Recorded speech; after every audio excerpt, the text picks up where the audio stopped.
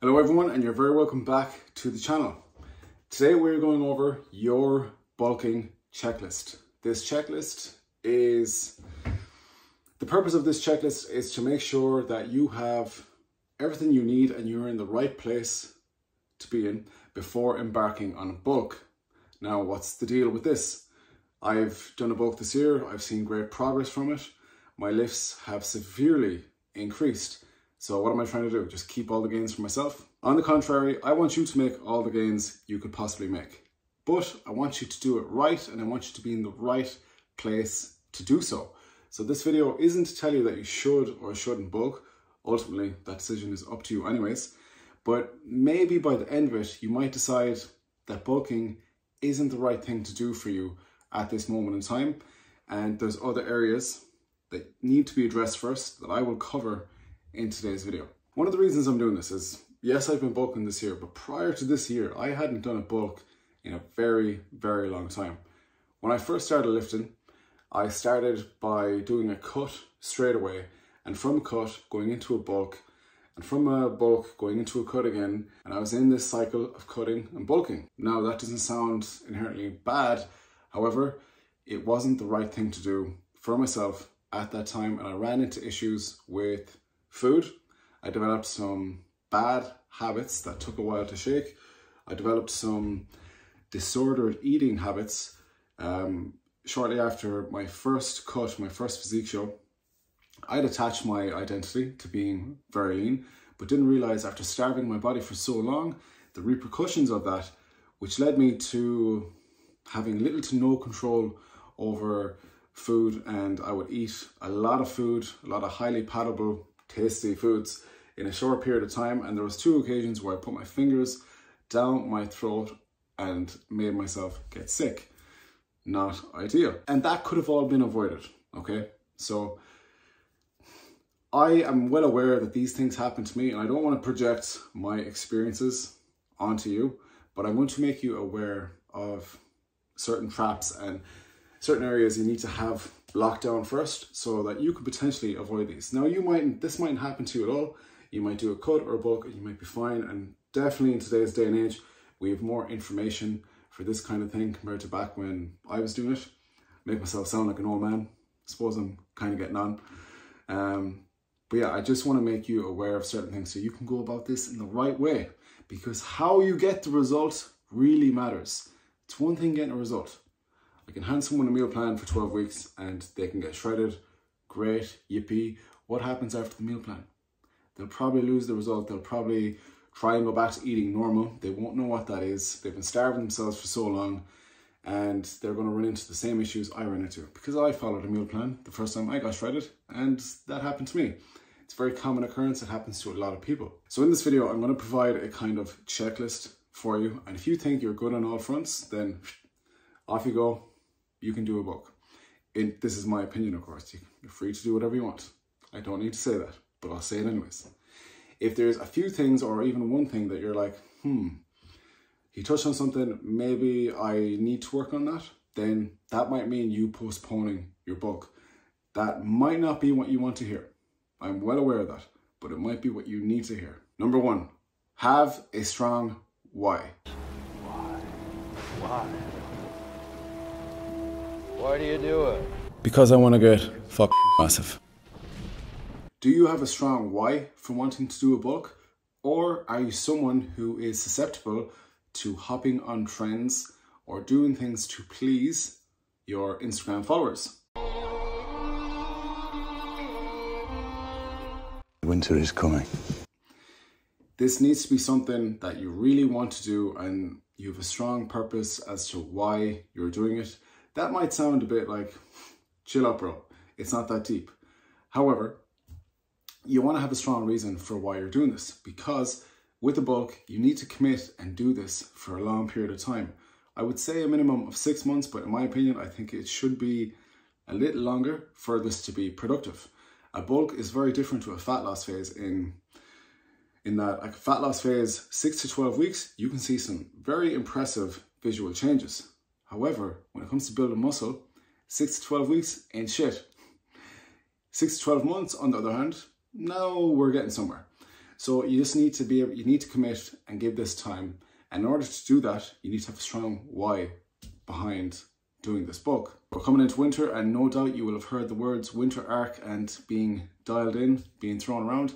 No doubt this is having an influence over a lot of people. And now maybe people are thinking they should hop on a bulk. Hopefully these people, you direct them to watch this video, because it may or may not be the best move for them. But yeah, this is having influence over people, and you don't want to be someone who's influenced by the time of year or whatever trend is currently all over social media. Otherwise, you won't last very long. You know, as soon as some discomfort sets in, which no doubt it will, because we're bulking, we're going closer to an extreme. There's going to be some tough moments during that bulk. I know all about it. No doubt when some discomfort sets in, you will probably prematurely abandon ship before any real progress has been made. If I was susceptible to trends, I would have given up on this bulk a long time ago. I probably would have stopped when it came to summertime, because, you know, summertime you're just supposed to get lean. However, I didn't give a shit. I had a goal in mind and I really wanted to do this. So make sure it's something you really want to do. Have a strong why as to why you want to do this bulk. Number 2, you train hard. Now, you probably saw that coming, but this is arguably the most important point I'm going to bring up today. If you don't train hard, you're just going to get fat if you start eating in a surplus of calories. The training stimulus is number 1 when it comes to building muscle. Unlike a fat loss phase, where calories are the most important thing now, where you just have to be in a negative calorie balance and you will lose weight, when it comes to building muscle, the training stimulus has to be there. You have to have a structured program. You have to be showing up to the gym frequently. You have to be training your ass off, training close to failure with good technique, and trying to progress in what you're doing, in your lifts, over time. There's a bit to it, and you need to have that shit locked down, otherwise you're going to get fat. You can build, if the training stimulus is strong and you're at maintenance calories, you can build muscle. In some cases, for a lot of beginners, if they're in a deficit, if they're in a calorie deficit and their training stimulus is strong, they can build muscle. So that tells you that first and foremost, the training stimulus is number 1. Now, that's not to say being in a calorie surplus isn't important for building muscle. It absolutely is. If you have the training stimulus down and you pair that with a calorie surplus, now you're putting your body in an ideal environment to build muscle, because the body is getting the signal to build muscle, and then there's an excess of resources there in terms of calories after your body is use the calories for everything it needs to stay alive and function and do all the processes that go on within the human body. Once all that is covered and there's excess calories there, it's like, okay, signal to build muscle. We have the resources, let's build some more muscle. Plus, this is important because if you want to do a cut, you don't want to lose your muscle. And if you're training like... It's Britney, bitch. You will end up losing your muscle on a cut. People think it's because they're in a calorie deficit that they automatically lose muscle. No, you shouldn't. If you're in not as a severe calorie deficit, a small calorie deficit, and you're training hard and you're recovering, getting good sleep, then you should retain most, if not all, of your muscle gain. And why people lose a lot of muscle on a cut is because the training stimulus is weak. And I can attest to that because I let that happen to me some years ago. So that tells you, regardless of cutting or bulking, you need to be training hard. And when I say training hard, that involves training close to failure. What you might need to do is to start actually taking some sets to failure to see what close to failure actually looks like. Now, you need to be smart with this. I wouldn't advise doing this with compound movements such as the squat or deadlift, maybe the bench press as well, unless you have a spotter.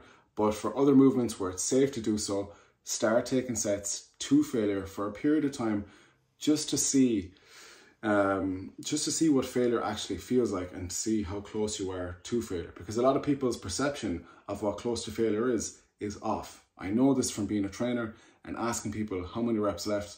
They want to give up sooner than what they're actually capable of. So make sure you know what training close to failure feels like. An indicator that you're training close to failure is your body language, your facial expressions. Is there some involuntary grunting or faces being pulled? I know when I lift, it does not look pretty. And another big one is your rep speed. So at the start of, let's say we're pressing at the start of the set, your rep, your contractions from the bottom might look like this, and towards the end they should probably look like this. This rep speed going super slow is an indicator that you are very close to failure. So bear those things in mind.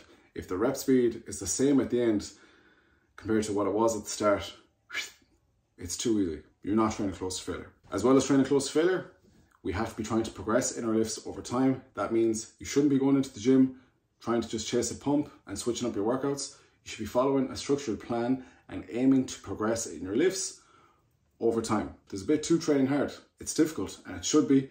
We have to give our body a reason to change. So be honest with yourself here. Do you train hard frequently? Because it can't just be a once off, oh, I remember this session I really pushed.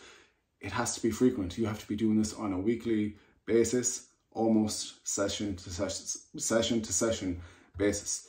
If you're doing that, great. If not, you may need to address this before trying to increase the calories.